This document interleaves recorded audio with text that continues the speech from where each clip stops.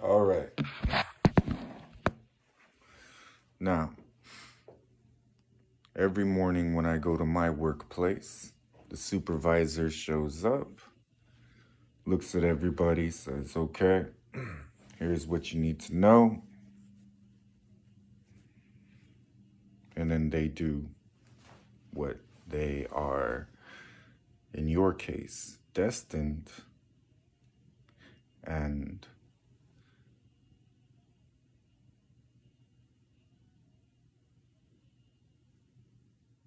unequivocally equipped in my strength, my grace, my faith, that this union is the perfect design, scripturally based and birthed from the love I have for you through my actions in your everyday life.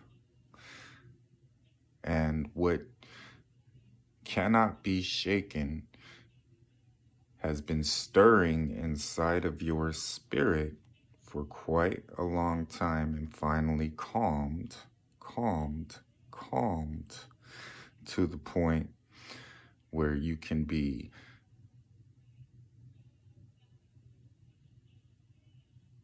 used to staying focused on what you're going to do next in my name, the mighty name of Jesus. And when there's silver in your hair, you won't have to ask if I still care. We'll hang some memories on the wall. Now, 6 months, about 6 months of honeymoon time for you two. This is a time for you to be solidifying your living situations, your finances, your first love that you returned to, both of you, will have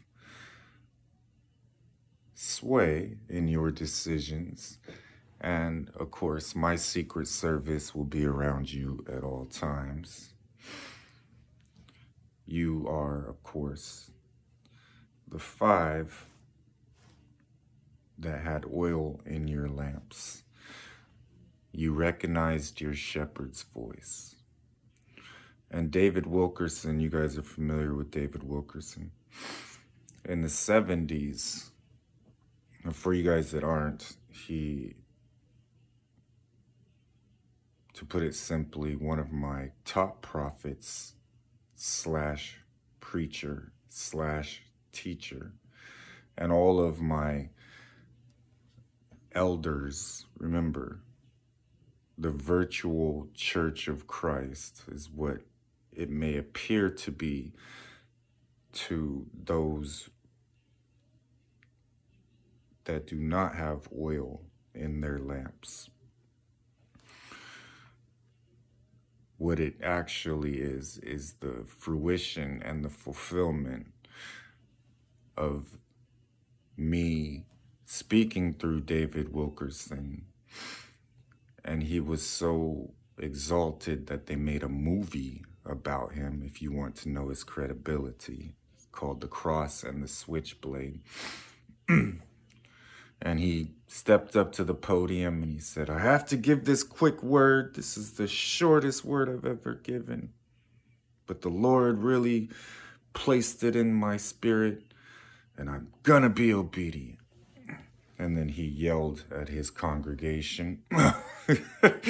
The times when you used to be able to yell and cry and say, but you will know the heart of God. And there's a stunned silence and then thunderous applause. At that time, everyone felt The modern church needs to change. This was in the 70s, beloveds. He spoke about apostasy and then the spirit of the Antichrist taking over the churches. So in that sermon he delivered, he was talking about some scripture that's in Joel about canker worms and how your harvest was being eaten. And in conclusion, he said, but the Lord says this, I will restore your lost years and triple your harvest. So shortly after that sermon, our generation came along and I started molding us. And then we are here. The Joshua generation, the last generation. And we have been pouring into those that have been led to us by God, who is Jesus, who is the Holy Spirit. So you are in the third heaven. Remember that, because part of the conflict that came and may arise at times, people may be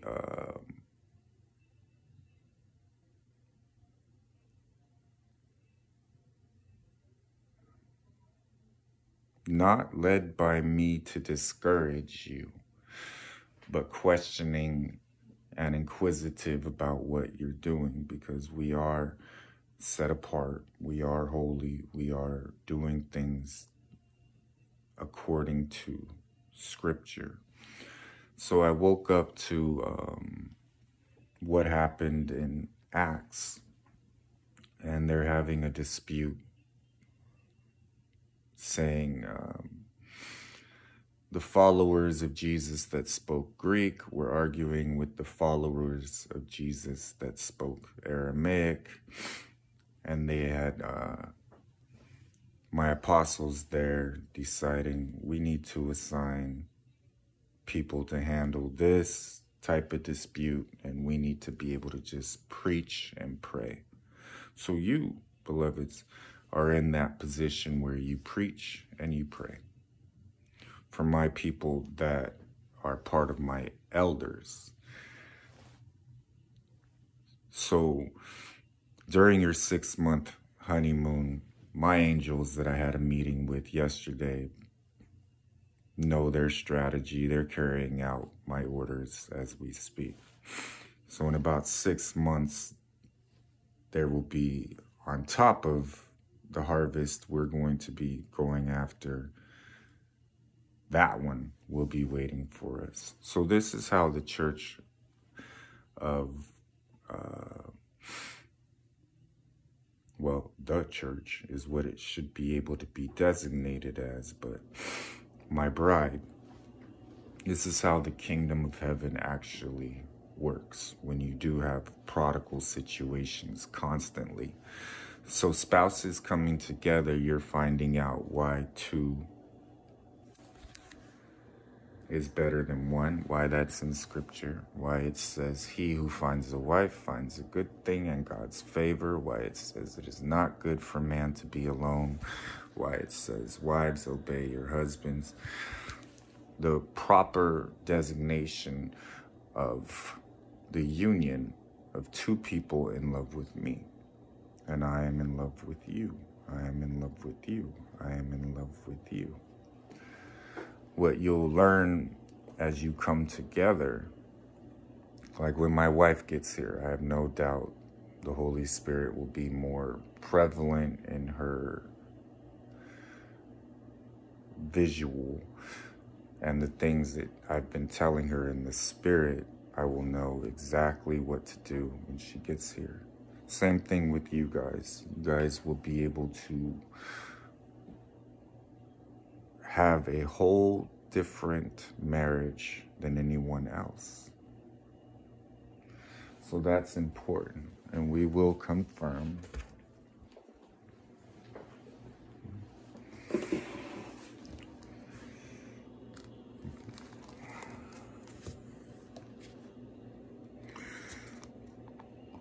my brethren, have not the faith of our Lord Jesus Christ, the Lord of glory, with respect of persons. For if there come unto your assembly a man with a gold ring and goodly apparel, and there come in also a poor man in vile raiment, and ye have respect to him that weareth the gay clothing, and say unto him, Sit thou here in a good place, and say to the poor, Stand thou there, or sit here under my footstool. Are ye not then partial in yourselves, and are become judges of evil thoughts? Hearken, my beloved brethren, hath not God chosen the poor of this world, rich in faith, and heirs of the kingdom which he hath promised to them that love him? So many of you were despised by people that were not filled with the Holy Spirit at my coming.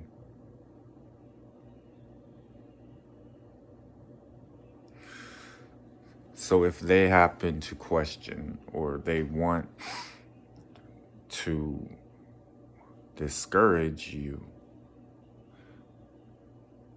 look at them with love.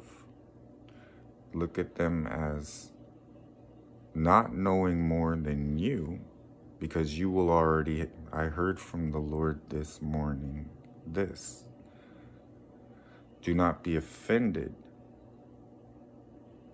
The scripture says, be not easily offended. Rather respond in love. I will give you the words. Do not let that shake your marriage. That is your happiness, your reward, all right?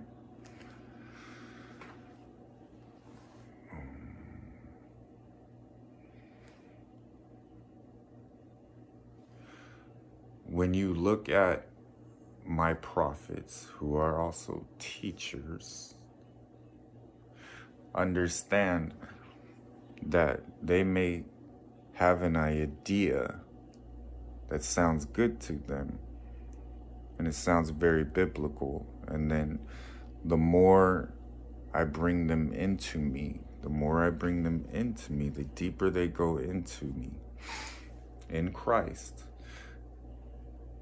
they know I'm usually going to say, okay, that's good, but do this instead. And then they sit there, this is so good. So they have a lot of training in that. They know what they're doing. Your marriage will be the same thing. I'll say, that's good, do this. So you're not going to be in that situation where many dread going. I got my hopes up, Lord, and then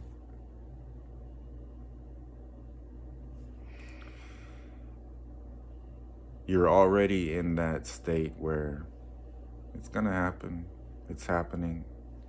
You see that it is happening. You see that it is happening. You see that it is happening. Don't worry about getting your hopes up and then having them crash down. I promise you. The most that might happen, you might get annoyed for a split second. But that's me. You know that. So all of the things that come with marrying Jesus, the Lord Jesus Christ, you are going to see now what it's like. I'm excited.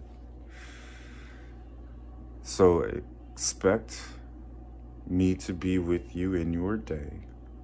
It will be a normal thing for you. This is called life, beloveds. And I don't want you to feel inferior. I want you to instead look at reality and common sense.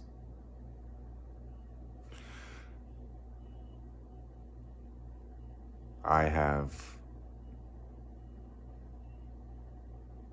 700 million across the earth making YouTube videos. We had to recognize that YouTube videos were becoming people's grasp at hope that this is really Jesus, this is from God, this is gonna happen for me. So having the true light and the real thing available to you, it makes perfect sense. Whereas people come to me when they desire to come to me, we are available 24/7. I am doing something, talking to one of my prophets 24/7. The kingdom operates 24/7. I would caution people from feeling like the New Testament translated directly to Greek, directly to English, when it would be the equivalent of me speaking in this same language now and then someone translating it into Portuguese. Instead, look at the scripture. We'll confirm one more time.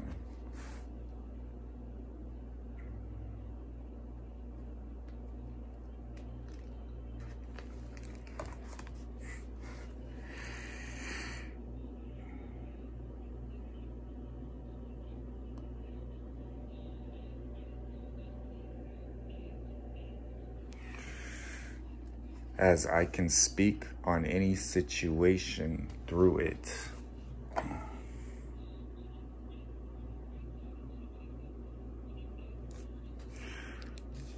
And I can maneuver you through it. The Holy Spirit just told me, Isaiah 61.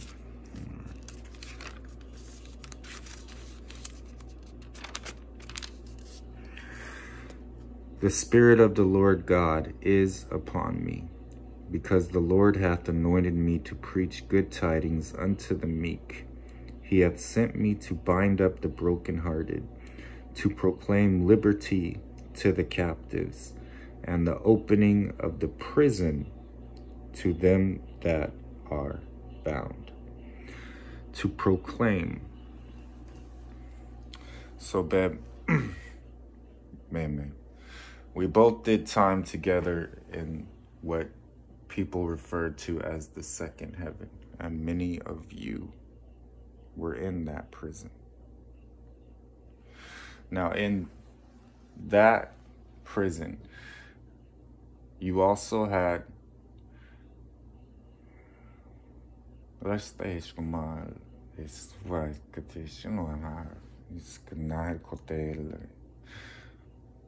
if you spoke Syriac Aramaic, I would speak that all the time, but you speak English, so English will suffice.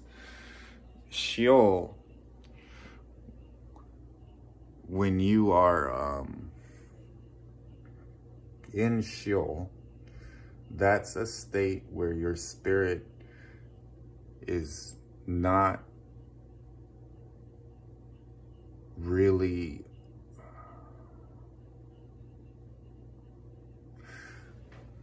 receiving the favor and the blessings in the form of pleasant displays of my love and adoration for you. You are more in a state of, if I make my bed in Sheol, you are there. If I make my bed in the heavens, you are there. You are understanding that while Sheol may seem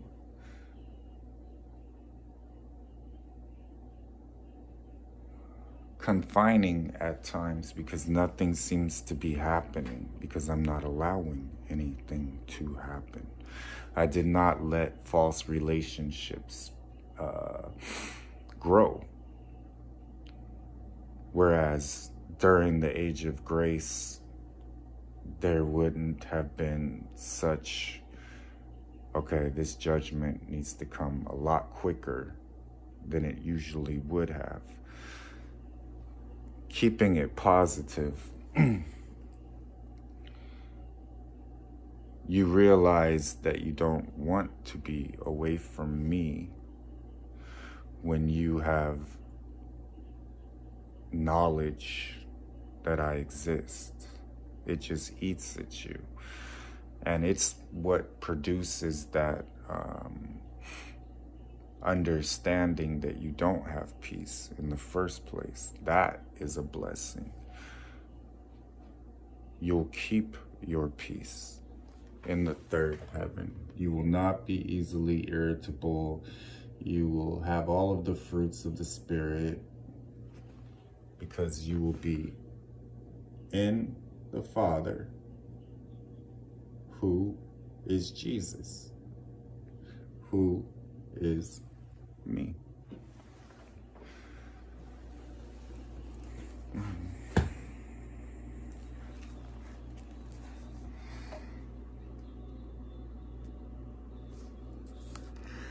Sound speech that cannot be condemned, that he that is of the contrary part may be ashamed, having no evil thing to say of you.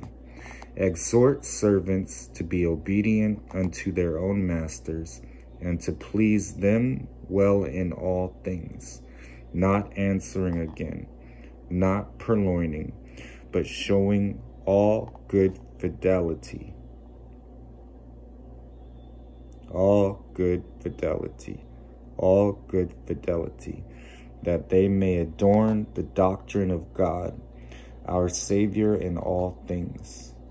For the grace of God that bringeth salvation hath appeared to all men, teaching us that, denying ungodliness and worldly lusts, we should live soberly, righteously, and godly in this present world, looking for that blessed hope and the glorious appearing of the great God and our Savior Jesus Christ, not purloining, but showing all good fidelity.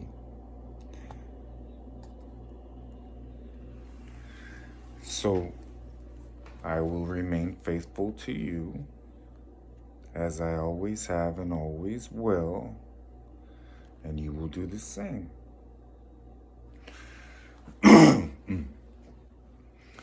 Being led, and the scripture said, those that are led by the Spirit are the sons of God. You being led by the Spirit is going to be your answer. Your church is you and your spouse. Where two or more are gathered, I will be in your midst. Your future, your ministry, your prosperity is here. And I'm teaching you how to thrive. In Sheol, there is no love. So you are truly free. Now you receive all of the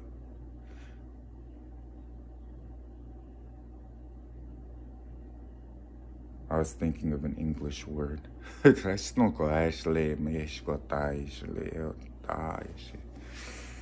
All.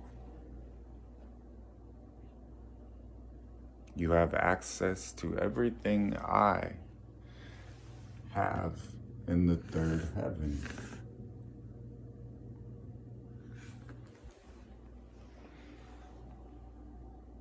If you seek wisdom, it will be given to you. So your prayer time together,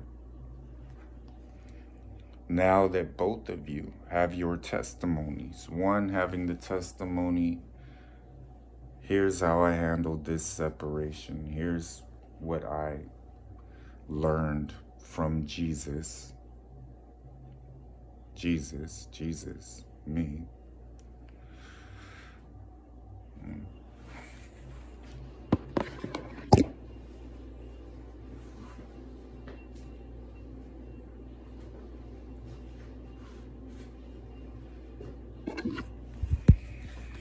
And the other, well, the father side of him isn't as fun. But here's what I learned. And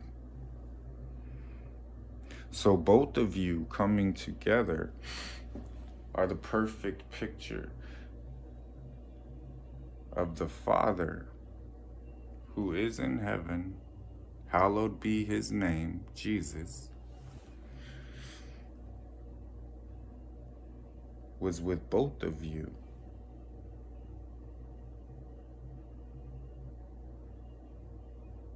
And is with both of you. The cord of 3 strands was not easily broken.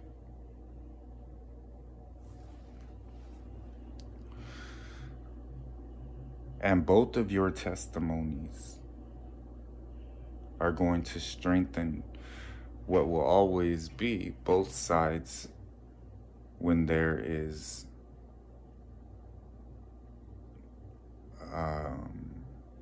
questions and all of the emotions that you had the courage to brave in order to get closer and closer and closer to me.